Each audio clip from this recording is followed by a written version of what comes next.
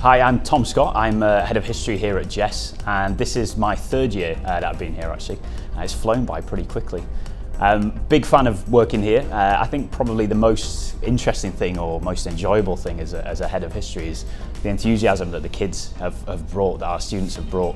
We had a trial the other week in Year 9 to put General Haig, the First World War general, on trial to see whether he deserved to be the butcher of the Somme.